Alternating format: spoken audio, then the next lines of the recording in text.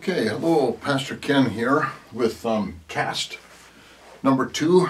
Again, cast comes from 1 Peter chapter 5, verse 7, casting all your care on him, for he cares for you.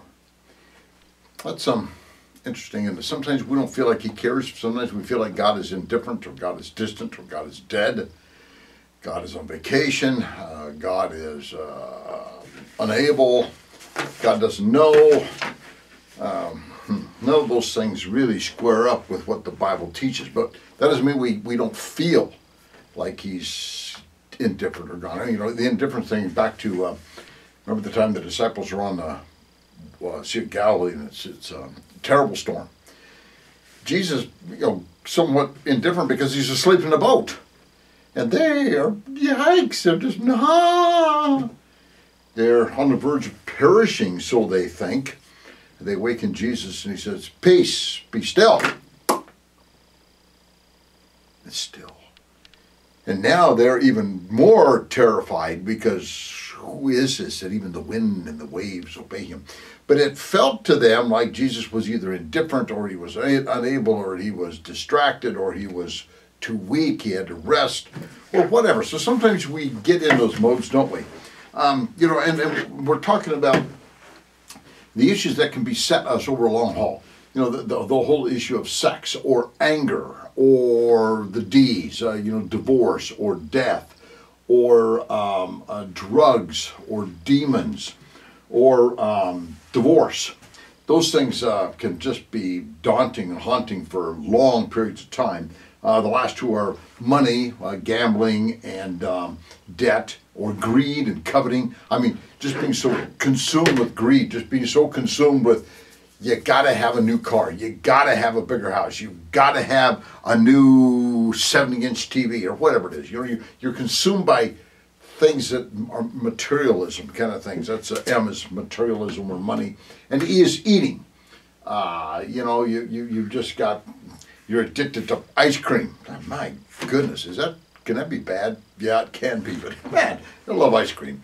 Okay, so the point is, we all battle these things, but sometimes these things capture us.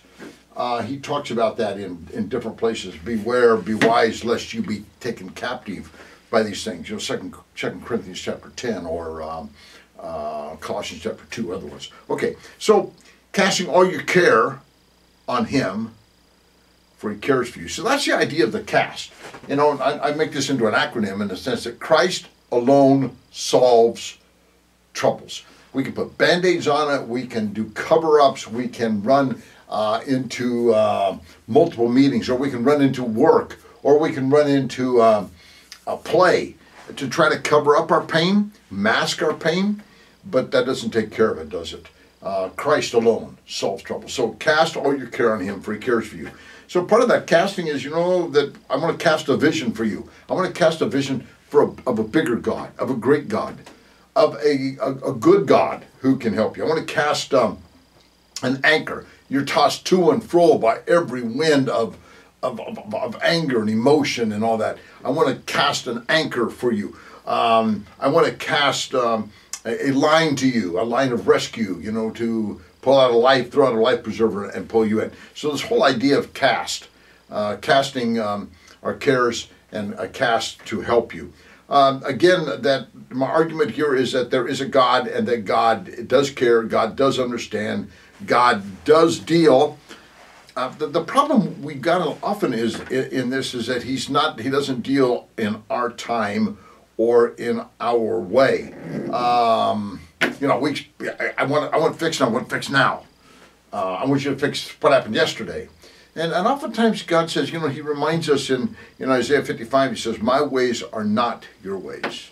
His timing. So you think about the whole Old Testament is pointing toward Jesus.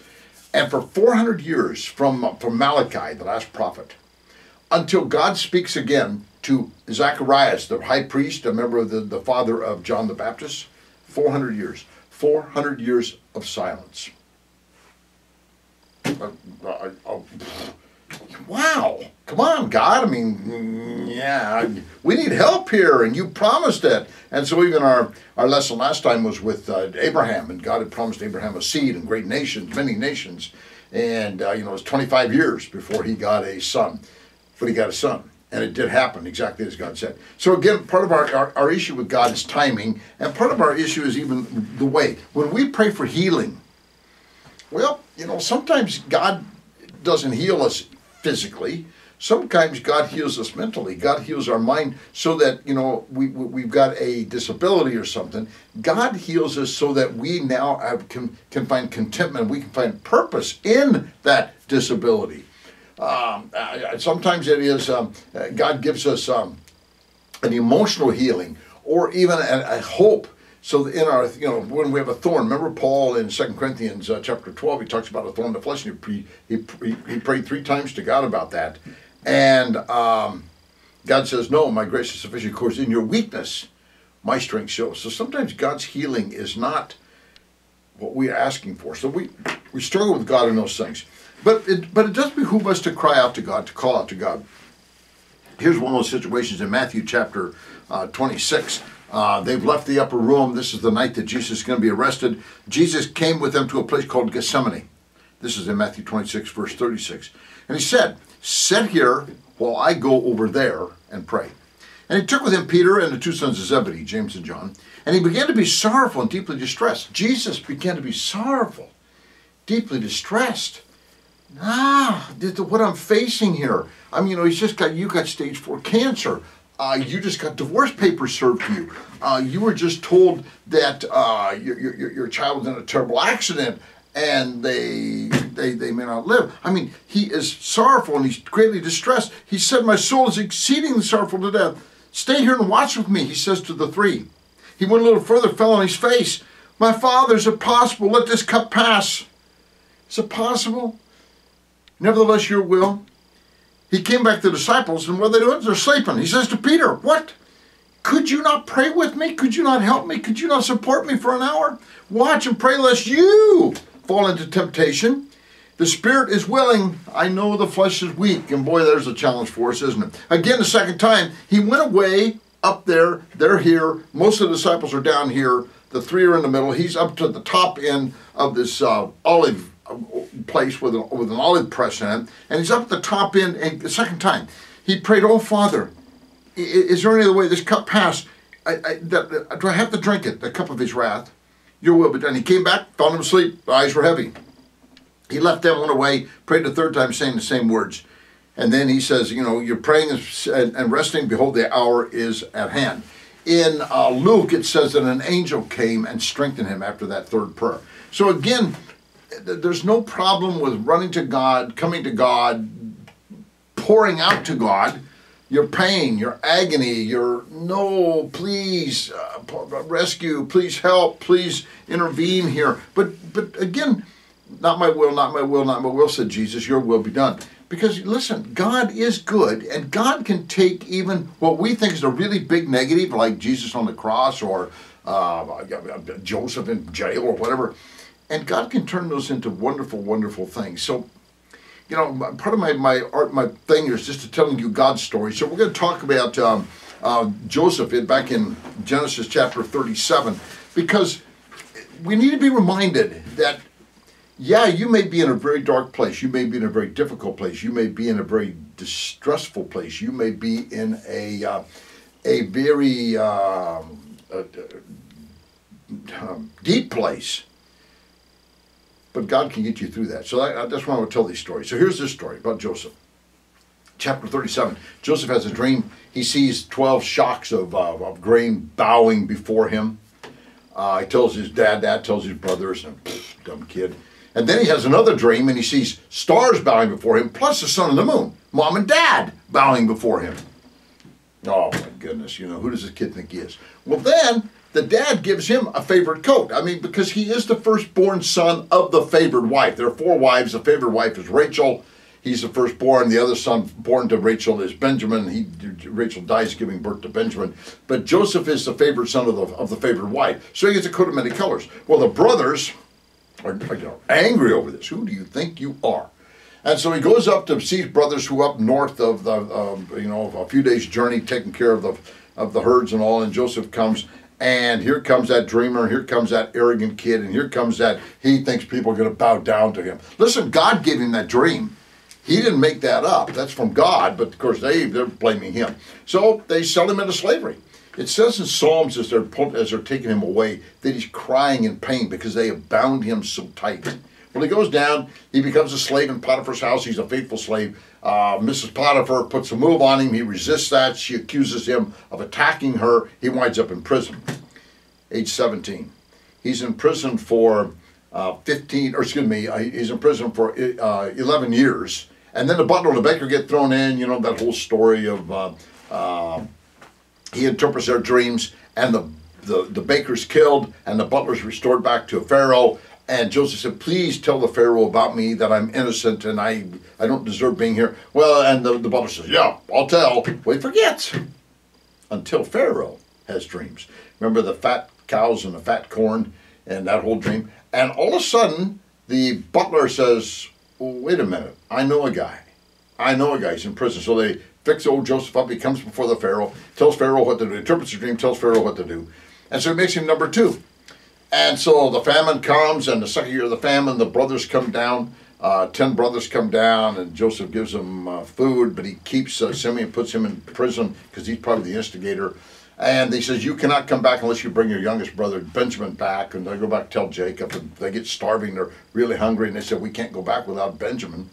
And Judah says, I'll stand up for him. If they're going to take Benjamin, I'll take his place. They go back down, and the whole story. And ultimately, they move the whole family down.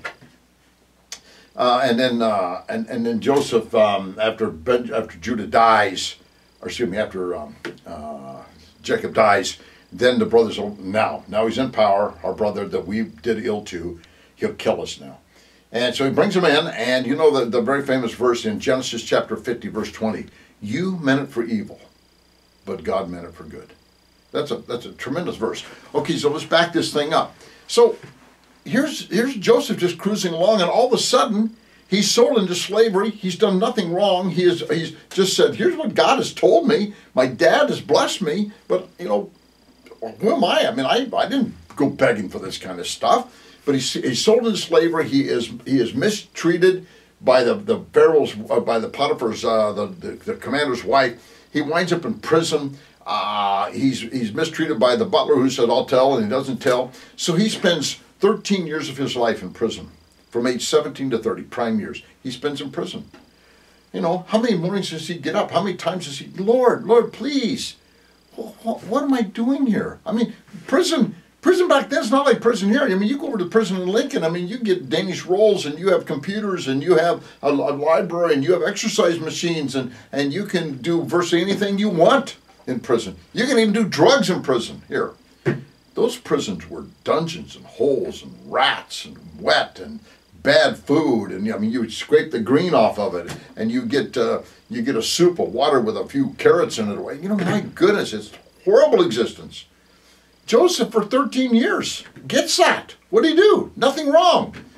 But yet God is up to something, right? And so when those brothers come back, they're rescued from famine, and not only the rescue from famine, they're put in Goshen, which is a very fertile place. So the very thing, here's the guys that went after him and attacked him and did evil against him.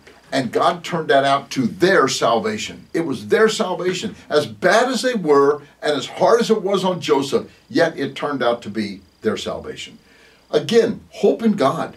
That God, your situation, you may feel like you're in jail. You've been there for 13 years and you don't see a way out. God is not indifferent, and God is able. So take hope and take help from this story that God is there, and God can bail you whenever. And it may be a quick bailout, as it was with Joseph. All of a sudden, boom, he's in front of the Pharaoh, and all of a sudden he's number 2 guy in the kingdom. Or it could be a slow process. But take hope in this story and in God, because your situation is not unknown to him, and it's not beyond his grasp of fixing and carrying, or changing your attitude and changing just your philosophy of what's going on in your life. So may God come beside you and help you. So cast your care on him. He cares for you. Father, help each and every one of these that are struggling, that are addicted, that are challenged, that are overwhelmed, Father, to find hope in your word and in this story. We pray it in Jesus' name. Amen, amen. God bless you. Till the next time.